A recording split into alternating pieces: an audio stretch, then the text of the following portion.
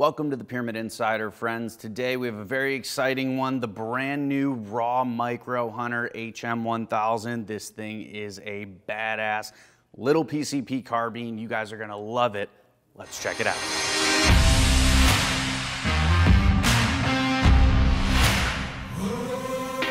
So the raw MicroHunter has been a long time coming. Raw announced this gun. Well, I don't even know if you can call it an announcement, but first showed this gun at SHOT Show like 2019 or so, and it is finally hitting the market. So super exciting. They've had a number of years to kind of make some changes, get some things just right, final tune some stuff, and now we have this awesome little package that you can see is very small, under 30 inches, and really sleek system.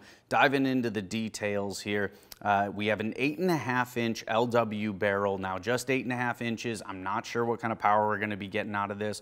You're supposed to be getting this as a 25 caliber, but it's also available in 22 and 177. In that 25, though, Raw's saying about 28 foot-pounds. So, of course, we're going to put that to the test for you. But that is a lot of power out of a very small gun, especially with this short of a barrel. But fully shrouded, we do have half 20 threads under this cap here. I'm not going to show them to you right now, just because YouTube's a little goofy with taking stuff on and off of guns. But inside of the shroud system, you do have their BarkStripper, which is kind of an adjustable cone. You can move in and out. I've got it all the way backed out in there and seems to be running just fine.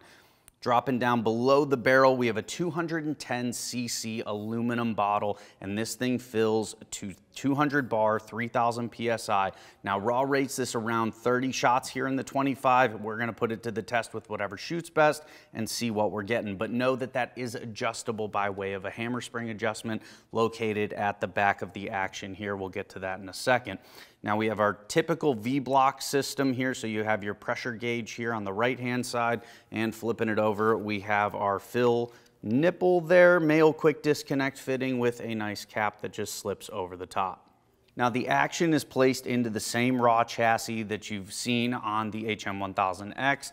Now we've got 5 M-LOK slots on each side of the gun.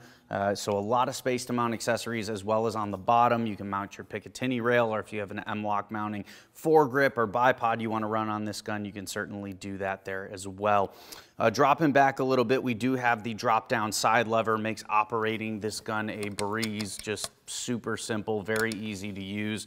Opening that up, we do have the same magazines as we've come to know from the HM1000X. So a little bit wider magazines. This is going to fit a wide variety of pellets or slugs. I don't suspect this gun in particular is going to shoot slugs well, but you've got space to run them if you want to try them. Just fits into the breech like so. They do make left-hand loading and right-hand loading magazines for those of you that may have a side wheel on your rifle, or on your scope rather, and you need to load from the opposite side, so you might want to check that out. But taking the magazine back out, it's a 12-round mag here in 25, by the way, and flipping the gun off safe, we can decock the rifle very easily just by holding the side lever back, pulling that trigger, and you are all safe and good to go. Now, dropping down to the trigger unit, we do have a manual safety here, very easy to flip on or off with your index finger, and the trigger, just a beautiful 2-stage trigger, very crisp adjustment. I'd say it's probably in the 4 to 5 ounce range, which is, for me as a match shooter, money. This thing is every bit of match grade, and probably, in my opinion, one of the best triggers you're gonna find on the market today in a higher powered gun. Another thing to mention about this particular gun is you are running an 11mm dovetail, not a pick rail like we see on the other Raw rifles. So just know that you got to get those 11mm dovetail mounts.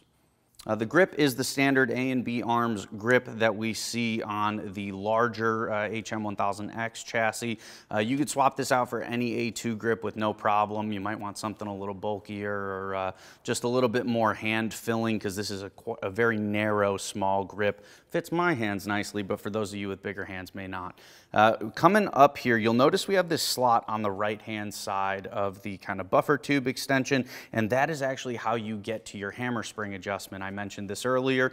You take a little Allen key, there are some holes in the actual adjuster, and you can turn it clockwise to increase the output power or counterclockwise to decrease it. Now, that is going to have an impact on your power, obviously, the velocity of your pellets or slugs, but it is also going to have an impact on shot count. So know that going in.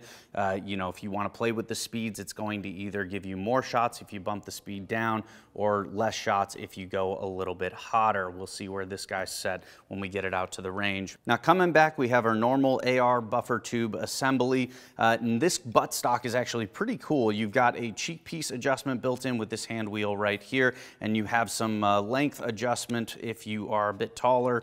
Right at the back, you just depress that button and you've got a couple slots there to adjust it out if you need to. But overall, a very small, nice, lightweight package.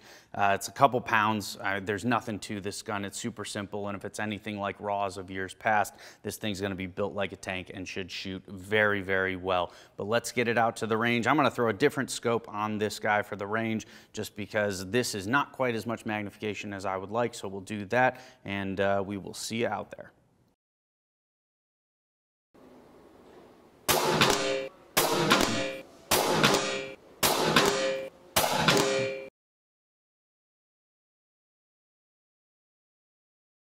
All right, so stretching the Raw MicroHunter's legs out to 45 yards, it's a Raw. It should be very, very capable at that distance. Obviously, a larger, longer Raw is gonna be easier to shoot off the bench. This is not really a bench gun. This is a hunting rig, but that's okay. So at 45 yards right out of the gate with regular JSB Kings, 5 shots here in about 3/4 of an inch. We expect a little bit better out of a Raw, even with such a short barrel. So you've got the King Heavy Mark IIs, its preferred food. This group is 5 shots between a 1/2 inch and 5/8 of an inch, so right in there. This is what we come to expect out of Raws, and this is good accuracy, especially, again, for such a short barrel. Now let's put it over the chronograph and see what kind of speed it's getting, because I don't suspect it's moving very quick, but let's see what kind of power it's putting out. So taking the JSB King Heavy Mark IIs, that's a 33.9 grain pellet, a heavy pellet. Kind of surprised this light, little small barrel likes these pellets. But anyway, over the chronograph, you are looking at 15 shots from 200 bar down to the reg pressure of 145 bar. Now that is cruising along right at about 637 feet per second average. I think our highest speed was 640. So you are getting right around 30.5 foot-pounds or so out of that. And so that's more than Raw is stating, but obviously means that this is set up a little bit hotter. So obviously not expecting as many shots as advertised, but just 15. I would have thought we'd have gotten a little more. Your mileage may vary, but very good numbers, exactly what you'd expect to see. Just a 9 feet per second extreme spread on 15 shots. So it's very, very good. The regulator certainly doing what it's supposed to, and obviously numbers like these, when you keep it between 200 and 145 bar, you're going to get great downrange accuracy as well.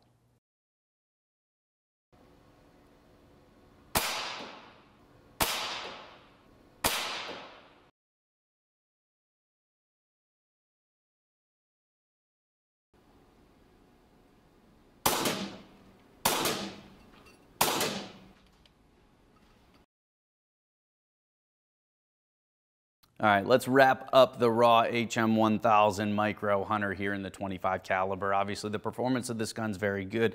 Accuracy is certainly there. Shot count is a little lower than I'd like or expected, I suppose, as well. But the regulator is certainly doing its thing. You're getting very consistent velocities out of this gun, and it's a great system overall. You've got one of the best triggers out there. You've got a very smooth side lever system that operates flawlessly. Nice, fully adjustable AR buttstock, and really at the end of the day, you could do a lot of things to this gun from a customization standpoint, whether it's adding accessories, changing out the grip, changing out the buttstock, adding a folding stock, you know, so you can pack this in tighter for when you're going into the woods, things like that. There are a lot of great features here that make this a phenomenal gun, even at that high price point that it does come in at, right around $1,500–$1,600. But with that said, it is a little bit loud. And like I said before, I would like the shot count to be more, right?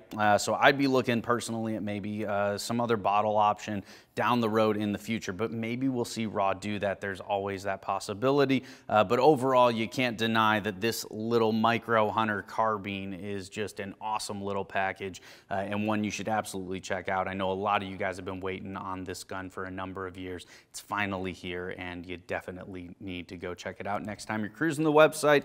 For the Pyramyd Insider, I'm Tyler Patner. Thank you, as always, for watching. Don't forget to like, comment, subscribe, and we'll see you next time.